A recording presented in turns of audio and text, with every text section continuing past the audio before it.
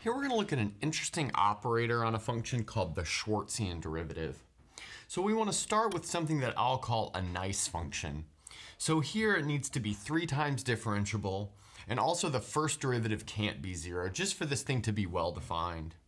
And then we can define this thing called the Schwarzian derivative, which I'll make this script d of f.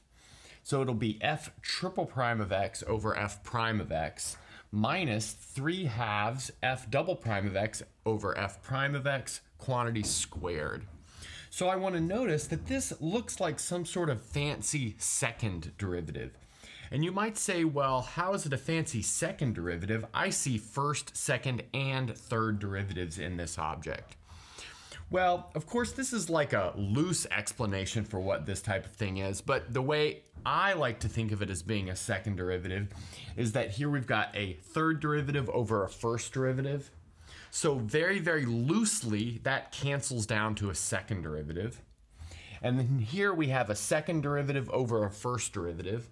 That very loosely cancels down to a first derivative, but then we square it back to a second derivative. So that's why I say that this is loosely acting like a second derivative. In other words, it's measuring the same type of stuff that some sort of second derivative would. So there's a bunch of things that you can do with this operator. Like maybe we could solve some differential equations with this operator. And that's in essence what we're going to do here today, but we're going to solve maybe the simplest type of differential equation, which leads to the question, what are the Schwarzian lines? So what do I mean by lines? Well, think about a linear function and what properties it has. Well, it has the property that if you take its second derivative, you get 0. Now, since this is some sort of generalization of the second derivative, functions that become 0 after taking the Schwarzian derivative could be thought of as Schwarzian lines. So that's exactly what we're going to try to do here, is determine all functions f that it satisfy this df equals 0. Okay, so let's get into the calculation. So if we need df to equal 0, then that means we need this expansion over here to equal 0. So let's write out what that means. So we'll need f triple prime of x over f prime of x minus 3/2 f double prime of x over f prime of x squared equals 0. Now I'm going to simplify that a little bit. Well, maybe not simplify it, but rewrite it a little bit. So maybe I'll multiply everything by 2 to bring this 2 into the numerator. And then I'll also combine these things by finding a common denominator. So let's see what we got here. So we'll have 2 times f triple prime of x. Giving myself a common denominator means I need to divide this term by f prime over f prime. So I'll also need an f prime of x here. And then this will be minus 3 times f double prime of x quantity squared. And now this is all over f prime of x squared. So we need this to be equal to 0. So now look at how this is shaping up. We have the difference of the two things in the numerator, and then we've got this denominator which is squared. So in my mind, this is starting to look like something that has the standard quotient rule applied to it. The real question is, how do we mold this into something that is useful, that has had the quotient rule applied to it? And it's actually a bit tricky to get to. But after looking at it for a little bit, you'll see that if you multiply this entire equation by a certain combination of f double prime and f prime, you'll be good to go. So I'll multiply the numerator by f double prime of x times f prime of x squared. Then I'll multiply the denominator by f prime of x to the 4th power. And I think there's like a more exploratory way to get to this guess, but this is maybe a refined explanation of what you would see after doing that exploration. Okay, so let's multiply that through and see what we are left with. So for this term, we'll be left with 2 times f triple prime of x times f double prime of x times f prime of x quantity cubed. So like I said, that's our first term. And for our second term, we'll have minus 3 times f double prime of x cubed times f prime of x squared. And then this is going to be all over f prime of x to the 6th power. And then we have this is equal to 0. Now we want to look carefully at this object and notice that it looks like something that has had the quotient rule applied to it. So let's think about this term right here as having stayed fixed.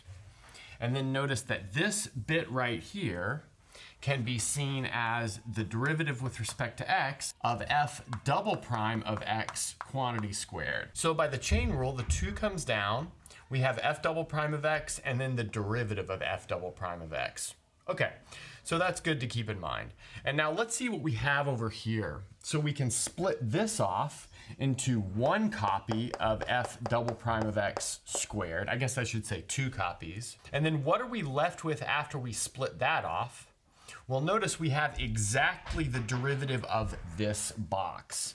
So let's maybe notice that what's left over after that is the derivative of f prime of x quantity cubed. Furthermore, we see that this denominator is in fact f prime of x cubed all squared. So we really do have the quotient rule here, and maybe we could see that by seeing that this is like u prime v, and then u times v prime all over v quantity squared.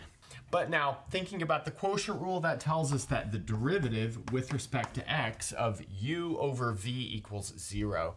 But notice that u is f double prime of x quantity squared, and then v is f prime of x quantity cubed. Great. So just to reiterate, taking the derivative of this expands out into this line that's above. But now by the normal derivative rules, we know that if the derivative equals 0, then this guy right here equals a constant. So we have f double prime of x squared over f triple prime of x cubed equals some constant, which I'll call capital A. So we're part of the way towards answering this question. Okay, so let's get rid of this and then we'll move on to the next step. On the last board, we ended up at the following spot. So I had a slight typo, but I fixed it. We had f double prime of x squared over f prime of x cubed equals a, where a is a constant. Now I'm gonna go ahead and take the square root of both sides, but as I take the square root, I'll just replace a with a again instead of the square root of a, as right at this moment it's an arbitrary constant. So let's do that. That'll give us f double prime of x over f prime of x to the 3/2 equals our new constant a, like that. But now notice that we can take the antiderivative of this left-hand side pretty easily. So let's maybe do that. We'll take the antiderivative with respect to x here. We'll take the antiderivative with respect to x here. Now, if you want to think about it like this, you could do this via a u substitution, where u equals f prime of x. That's going to make du equal to f double prime of x dx. So notice we have this is like u to the 3/2 in the denominator, and then in the numerator we have our du earmuffs like that. So we can use just the standard power rule in order to take this antiderivative. Okay, so let's see what that gives us. So we will have over here on the left-hand side, well, it's going to be u to the -1/2 divided by -1/2. And so dividing by -1/2 is like multiplying by -2. So we've got -2 over u to the 1/2, but u is equal to f prime, so we've got f prime to the 1/2 here. Now this is going to equal ax plus another constant, which I'll call b. Now I'm going to take the reciprocal of both sides, and while I take the reciprocal of both sides, I'm going to take this -2 and absorb it into these two arbitrary constants. So it's pretty typical to do this absorption of constants until you get to the very end. So let's see what that leaves us with. So we'll have f prime of x to the 1/2 equals 1 over ax plus b. But now we can square both sides and get that the derivative of f of x equals 1 over ax plus b quantity squared. But at this point, we can easily take the antiderivative of both sides, and we've got a formula for f.